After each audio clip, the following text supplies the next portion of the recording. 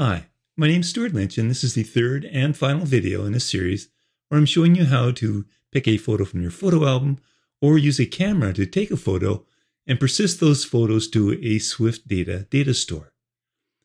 In this final video, I'll show you how you can access and use your device's camera to take a photo with either the front or back camera.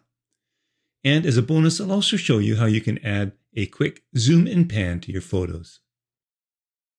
I love getting your feedback, so tap the thumbs up button if you enjoyed this video and leave a comment below. Make sure you subscribe to the video and ring that bell to get notifications of new videos. And if you want to support my work, you can buy me a coffee. If you're working along with me, you can continue on from the source code that you completed in that last video. However, if you're just jumping in here and you want to work along, you can download the completed project from that last video. Just make sure you download the branch from video 2. I've already started a new branch for this video, and the completed source code for this video will also be in that branch. The first thing that you're going to have to do if you want to add a camera capability to your app is to ask the user's permission. So select your application and the target and click on the Info tab.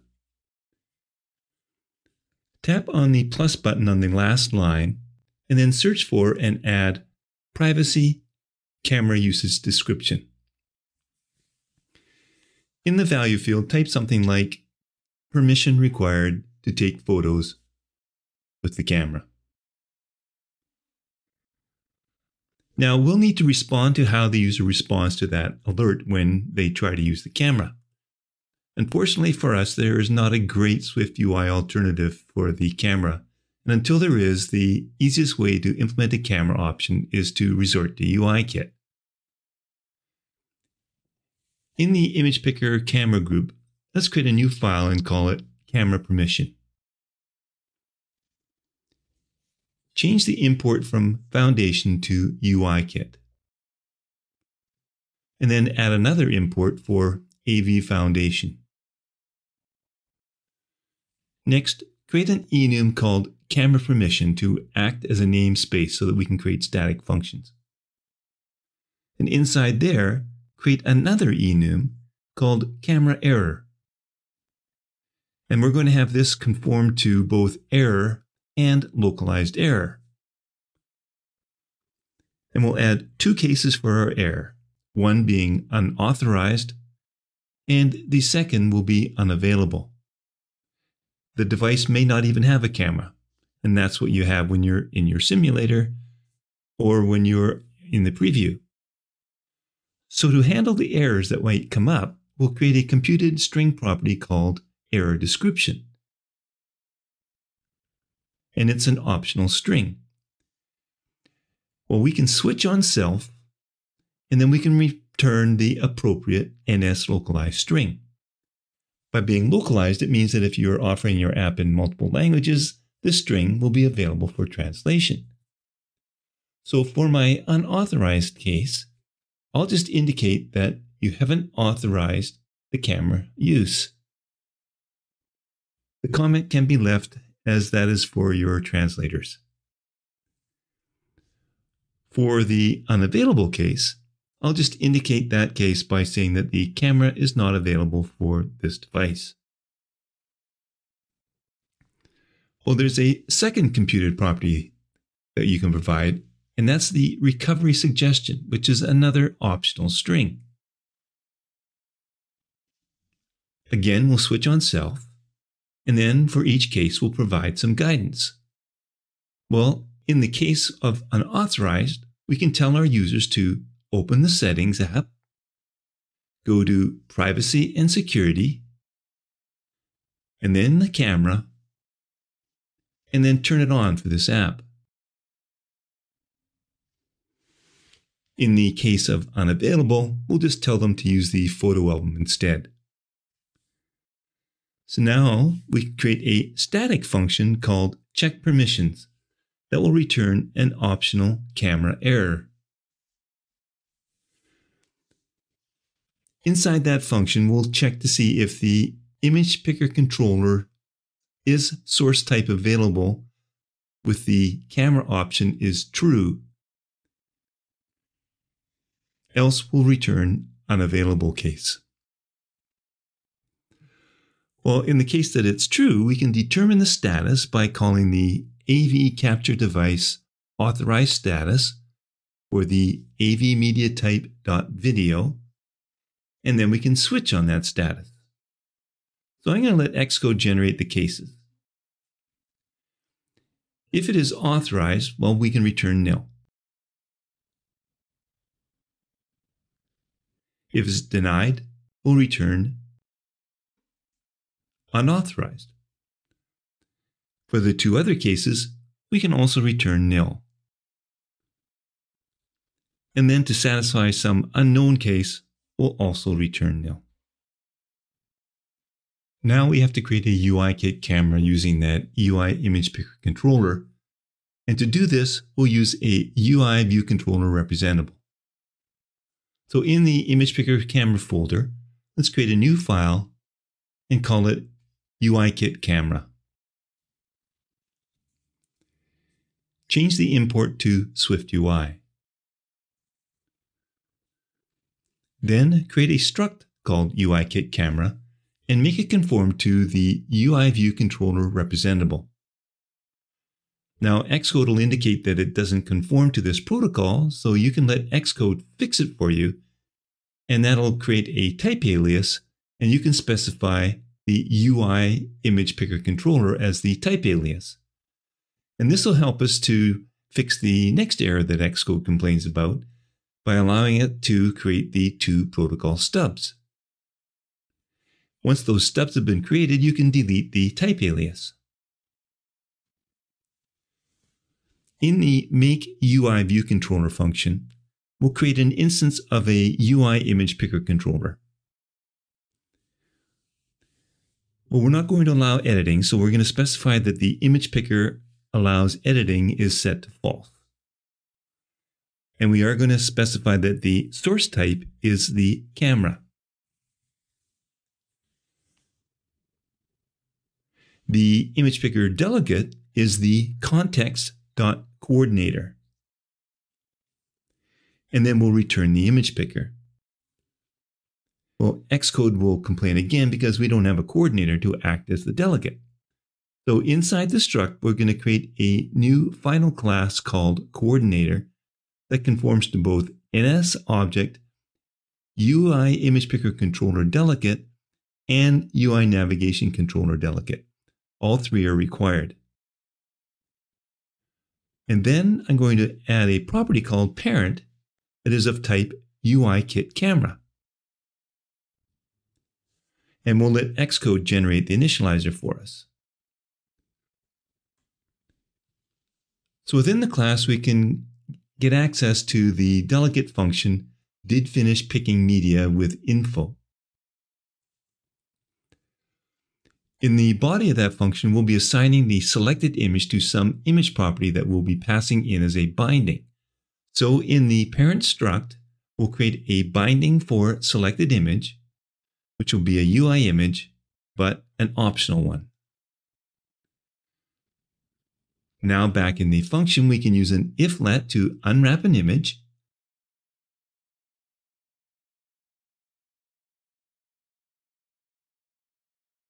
If it exists, from the info UI image picker controller.info key.original image as UI image. And then we can assign it to the parent's selected image, that image. After we pick the image, we'll want to dismiss the UIKit view controller. So we'll create another environment variable at the top here for the dismiss key path in that parent. Once we have that environment variable created, we can call the dismiss function from that parent.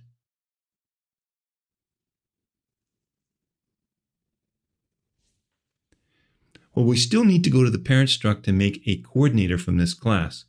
So I'm going to create one more function called makeCoordinator that will return a coordinator object that requires some UIKitCamera object as the parent, which is self.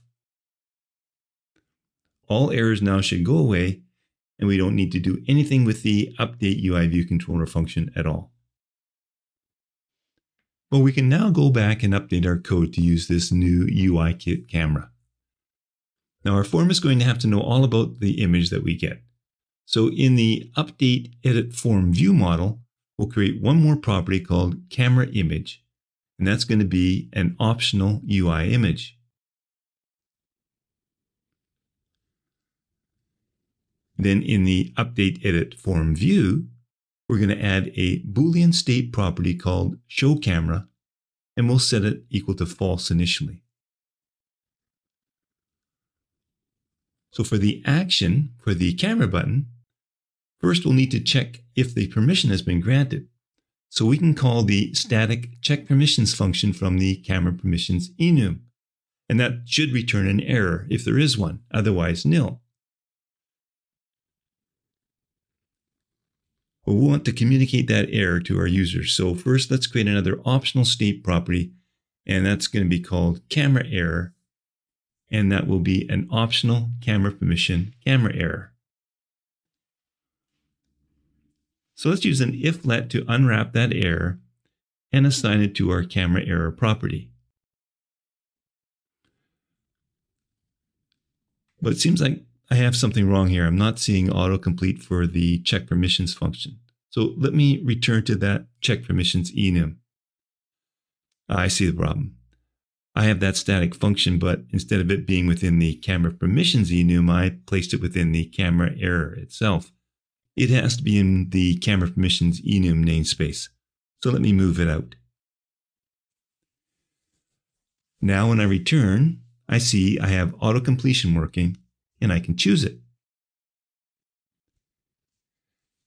And I can assign that error to our camera error state property. Else, we'll just toggle the show camera value. So we'll either show an alert if there's an error, or present the camera for the users to use. So how do we show the alert? Well, we can create an alert with an is presented and error options. Well, is presented can be bound to a constant based on whether the camera error is not equal to nil. And that error is our camera error. In the first closure, we don't need the error, but we can create a button with a label OK. And for the action, we'll just set the camera error back to nil. For the message, we can use the error and present a text view with the error's recovery suggestion, which is optional. So we can nil coalesce that to another string, say, try again later. Well, if there is no error, then we've toggled the show camera so we can present a sheet based on that Boolean property. So we'll create a sheet where is presented is bound to show camera. And then we can present the UIKitCamera where the selected images are new view models camera image. And we can tell that camera to ignore the safe area. So once we take a photo and accept that photo, as you'll see, that becomes the selected image. And it will change from nil to some image that we can then convert to a data and assign to our view models data property. So we'll need to create an onChange block where all we want to do is watch for changes on that new view models camera image. We can unwrap that image then in the closure using an if-let, and we'll know then that it's not nil. And then we can then assign that to the view models data, the image JPEG data with a compression quality of 0.8. So let's test this in the preview now, and then we see that we get an error that the camera is unavailable. So let's test this on a real device. I'm going to use my development iPhone. Let me create a new sample object, and I'm going to flip to the front camera and take a selfie for the name, so it's going to be me. And then when I tap on the camera button, I'm asked if I want to give permission to access the camera. Well, I'll give that permission. I'm working late here with the lights off except for my screen bar, so let me switch to the front camera. I can take a picture and, for better or worse, I can use it. It's replaced the placeholder, so now let me add it to the database.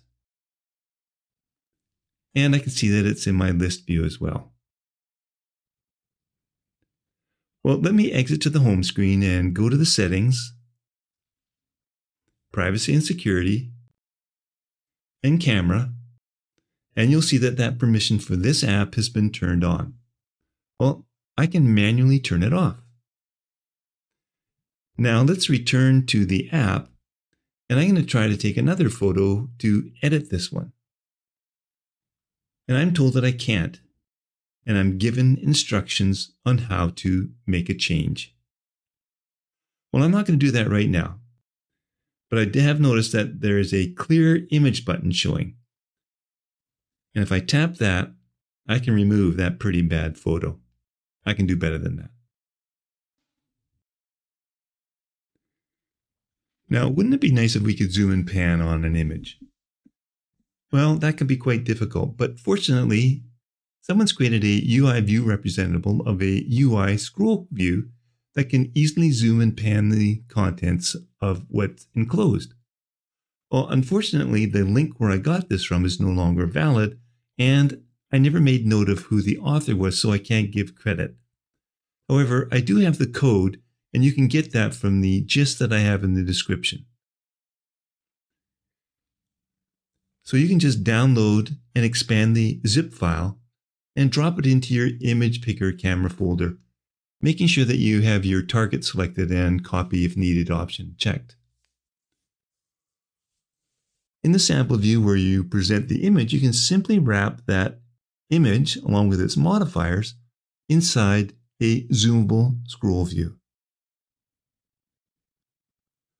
And I can even test this here on the preview. So I'm going to return to the Photos list view, and I'll select one of the items in the list. And then I'll tap the Edit button, and I'm going to pick a photo from the Photos album. And then I'll update the image. And now, on my sample view form, I can now zoom and pan in that image. So that completes this series. And I hope you found it useful and you'll be able to use this solution in your apps. If you've enjoyed the video, please give it a thumbs up and leave me a comment. And subscribe to my channel, making sure that you enable notifications so that you get notified of new videos when I release them.